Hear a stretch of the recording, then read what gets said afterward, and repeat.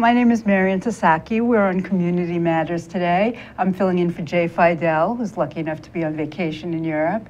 And we're delighted today to have Darcie Scharfenstein of the Hawaii Foundation of Entrepreneurs. Did I get that right? Entrepreneurs Foundation of Hawaii. Entrepreneurs Foundation of Hawaii. Yeah, no worries. And I'm dying to know about this. I'm dying to know how old it is and how did you found it or what? Tell me everything about it. Okay, yeah. So it was actually founded 11 years ago, and I've been on board for about a year now. So it was founded actually by John Dean of Central Pacific Bank, okay. and some of the folks in the startup world. And it was really founded with a mission to help entrepreneurs and startup businesses create their own foundations for philanthropy and giving back. Terrific. Yeah, and so they had a previous president and executive director who had been, manning the ship and really doing a great job in this community, helping companies not only get started but grow to the point of either liquidity or some sort of exit, at which point then companies would donate 1% of their equity to start up their own foundation. Oh, that's terrific. Yeah, it's a really neat model. It was happening all over the world, in Israel, in Silicon Valley, in Austin, Texas, so many other entrepreneurs foundations. So it was modeled really after a proven model. Yeah. Right. So what kind of foundations have people started as a consequence of, Yeah, so, it's interesting. So since I've come on board, we're really focused on starting any type of service that you can actually do. So whatever the companies are passionate about, whatever it is that they're interested in, and my focus has been on community organizing and community issues. And so what are the problems that we're trying to solve, not only as the startup community, but as a community at large, and making those connections with our companies so that they can find their passion, essentially, not only through their business, but through the model of giving back to the community. That's terrific, because a lot of startups actually are involved with the community.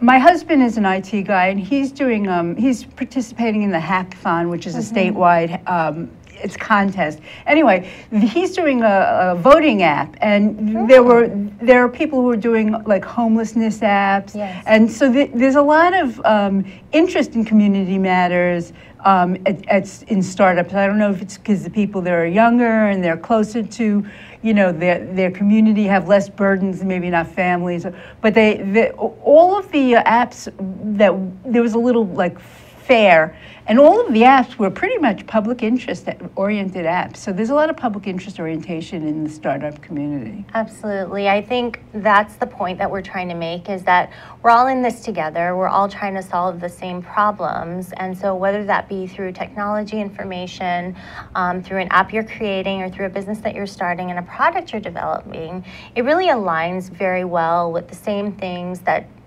many nonprofits are actually solving through people power, right? And so if we can match them and align their interests in solving these really tough problems that the state has, you've named some of them already, that all ships will eventually rise. So in other words, the entrepreneurs bring the funding, and the public interest firms bring the manpower and the know-how. Is that how it works? It's like a marriage of sorts, sort of? Exactly. There's a lot of mentoring that goes on. There's a lot of, we have pitch events, where companies come in, pitch their ideas, and we have investors who are essentially our judges, similar to Shark Tank that you might know on TV. Sure. Yeah.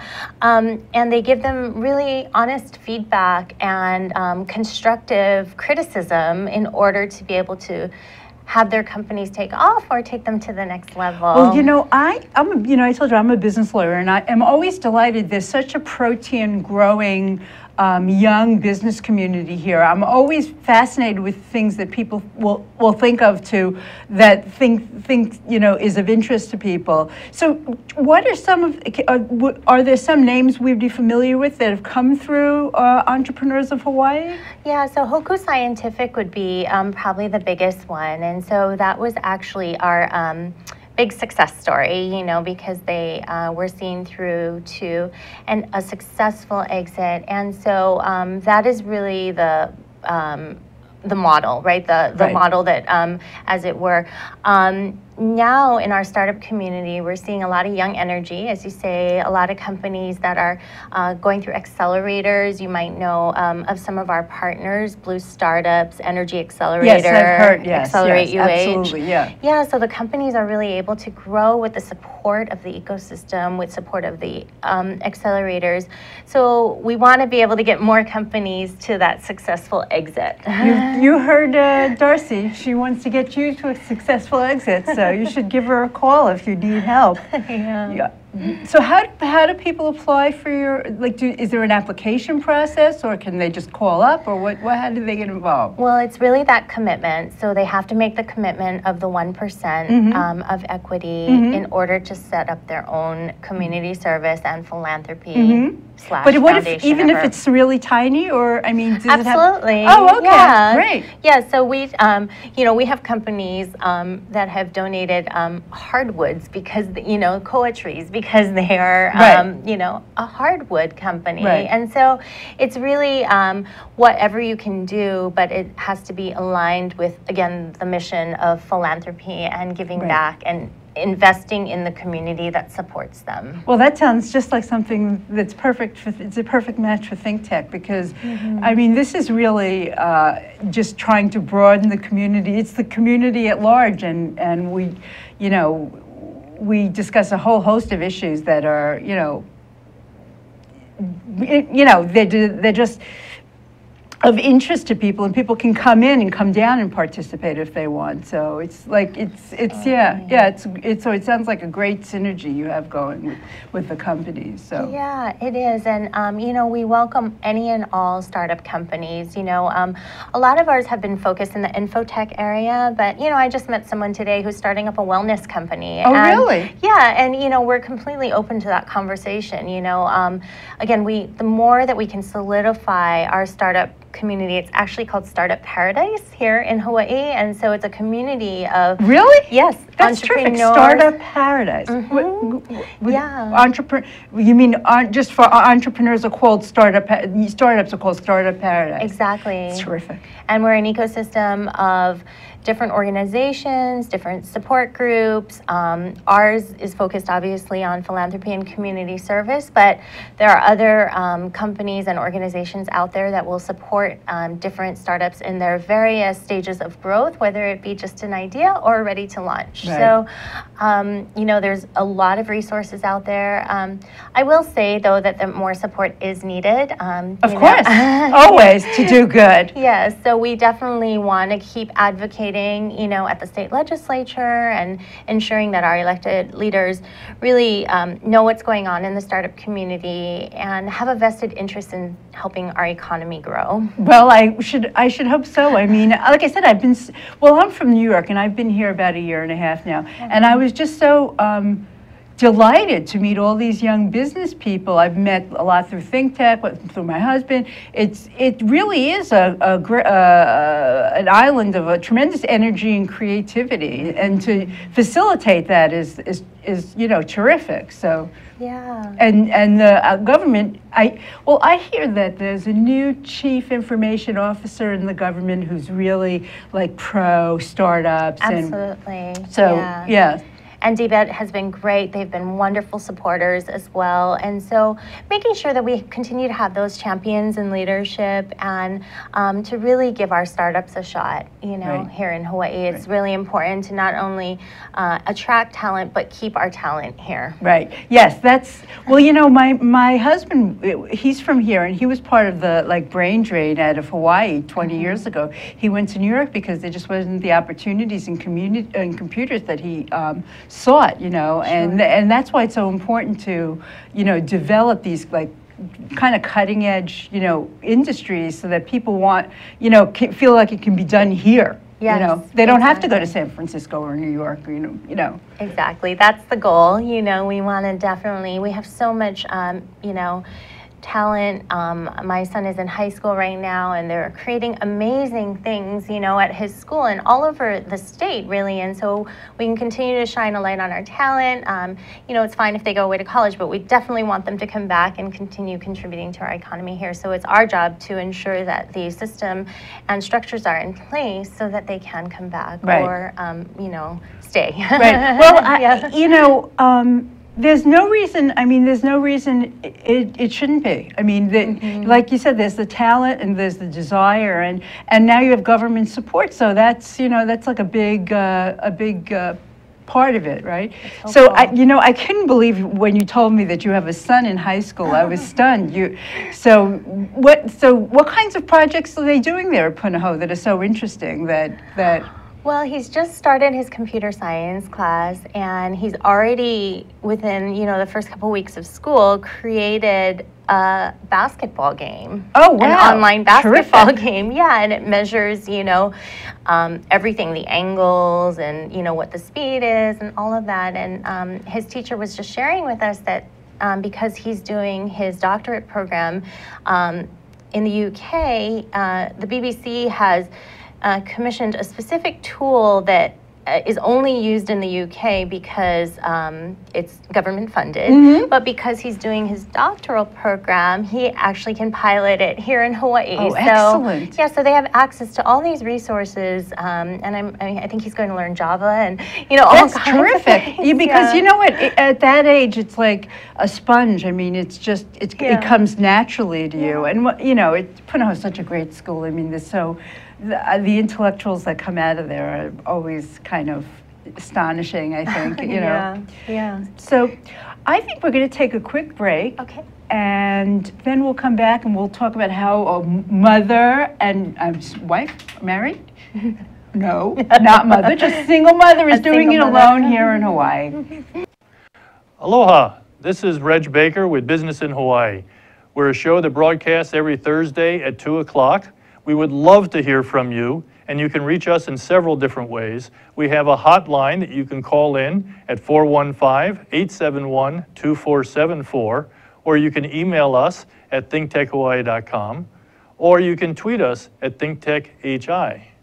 Looking forward to hearing from you and seeing you on our next show. Aloha. Aloha, my name is Danelia, D-A-N-E-L-I-A.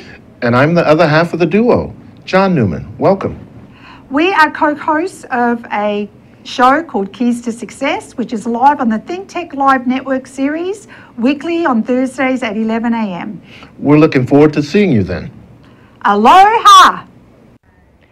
Aloha everyone, I hope you've been watching ThinkTech Hawaii, but I'm here to invite you to watch me on Viva Hawaii every Monday at 3 p.m. I'm waiting for you. Mahalo.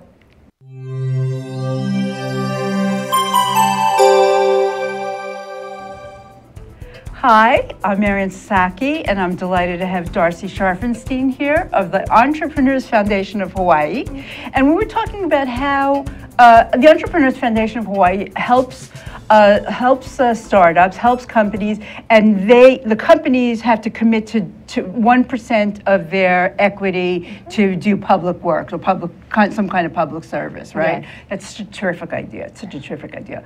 So I was asking Darcie how she gets the word out, and you said you have events. Yes, so we have events.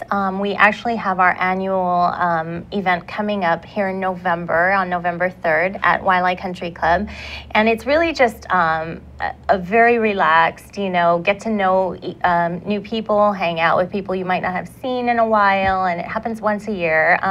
But it is open to the public. That's great. If people want to find out more about it, do you have a website? Or? Yeah, it's efhawaii.org. efhawaii.org. Come to the event at the Wailea Country Club. You won't be disappointed. It's beautiful there. So who's going? Is there do you have speakers, or is it just a meet and greet? Or? Yeah, it's really relaxed. We don't put any format on it. I say a few words, our board chair says a few words, and it's really just enjoy. enjoy each other. We have wonderful sponsors and donors. We have a silent auction. People can bid on items. Oh, you should. That's terrific. I want to come. I'm open on November 3rd. I'll look on your website. No, yeah, I'd love to. Join maybe us. I'll see we have some mutual friends who are members of the Hawaii Land Country Club, so maybe I'll see them when I go. It sounds like, great fun, Yes, purely social, a lot of fun. We do have another event that we're going to be launching for the first time ever, and it'll be our annual signature event. It'll be in early 2017, probably February, and so we'll post that information on our website as well. But I'm really excited about this event because it's what we're calling an opportunity for companies to come and workshop with us. So say they want to work on branding, they need to secure their URL and they need a better company name, and we'll workshop them through that. So every company and every entrepreneur that comes to our event will actually walk away with a deliverable. So yeah, very exciting. Oh, that's terrific. That's very encouraging. Financing, fundraising, marketing, branding, legal, any type of issue that you have, you can bring it to our event. We'll have expert facilitators and where do you find the expert facilitators? Are they just part of the do-gooding community, or yeah, they are? They're all local. Tremendous benefactors here in Hawaii. Absolutely, yeah. The board of directors of our organization represents all of the accelerators that I mentioned before: Blue Startups, Energy Accelerator, and Accelerate UH. We also have Startup Capital Ventures, which John Dean was a part of as well. And then we have UH representative and local community representative, Biz Gym Foundation, Lemonade Alley. So we have a very strong board. What's Lemonade Alley? Oh, Lemonade Alley is very cool. So it's basically a competition for kids. So they create a lemonade stand. They actually sell lemonade, and all of their profits go to progress. So it's profit for progress. So every single dollar that is made is donated to a charity of their choice. Terrific. That's a great. What's the age group? So it's from K through 12. Oh, so wow. They have like an elementary, a middle school, and a high school category. And I got to be a part of that this year. We sponsored and we actually awarded the Biggest Giving Heart Award. Oh, really? Yeah, and these two girls, Michaela and Piper, they had their lemonade stand, and they decided to donate all of their proceeds to Ho'olanapua, which is a refuge for trafficked girls. Right, and I've heard of it before. Yeah. Wow, that's terrific. So it was really a social impact award. It was a chance for us to kind of shine a light on people who intentionally chose their charity with real meaning and heart, and wanted to make a difference, really, in their own community. But isn't that the way? It's like the only way to be really successful is to be passionate about something, whether it's your career or whether it's your public service. I mean, you have to really be interested in the community you want to help. I mean, if you're not, it feels like such a burden. But if you are, it's delightful. It feels great. Absolutely. Absolutely. We partner also, there's another organization, .org, HVCA, and we partner with them and also gave a social impact award there for adults. So it was for computational thinkers. They're a storefront over in Kahala. They teach kids to code, and they give back so much of their time to the community in free lessons and organizing movie nights and all kinds of... What's it called? Computational development? No. Computational thinkers. Computational thinkers. And is it only for kids, or do they have adult classes too? I think they do have adult classes too. Very at the time they were expanding, and so but part of our model is that you have to pay it forward. So we gave them the award, and they were able to pay it forward to Honolulu Mini Maker Fair. Oh, my husband went to the Mini Maker Fair. Well, so did Jay. Everybody, It was really fun. Yeah. And so, that's great. Yeah. Well, pay it forward. It's like this most simple concept, but it's so effective. I mean, it's just so easy to do. Anybody can do it. You can do it big or you can do it small. It just should be part of your life, you know, the way you think about things in a holistic way. Because everything you do sort of influences other things. So Absolutely. Yeah. And if we can start at the young ages and even stages, right, of the business, if you start at the business and you give them the foundation for that mindset and that thinking of, I'm a part of this community, so I need to contribute, Right. It just grows from there. It definitely does. I wish I had an opportunity as a kid. I mean, it's a terrific, when you see kids helping, it's a terrific opportunity for them. They grow, they give to the community, you know. I've been involved in a lot of programs like that have interfaced kids and communities in need, whether they're seniors or the homeless or whatever, and I've organized kids, and it's terrific. It's a terrifically rewarding thing to do. It really is. Yeah. And they're so much fun, you know. You Right. can't just, there's their energy and their ideas and enthusiasm. So you must have you sound like you have a terrifically rewarding job. I do. I'm very blessed. You're you know? lucky, yeah. Yeah, it's an interesting place to be in, you know, the startup scene right now. We have a lot of work to do still in terms of, you know, growing and supporting our companies, but the folks who have been working at this for so many years have really given it a very solid foundation. Excellent. That's good. That's great. Okay, I'm going to say the name once more, so you should go to the website and look. It's Entrepreneurs Foundation of Hawaii, and say the website again. EFHawaii.org. EFHawaii.org. Go and have a look around and check out the events. Go to Wailai Country Club, you know, lend a little bit of support, and yeah, we look forward to your next event too. Do you plan these, or do you have a marketing department, or like what's your function there?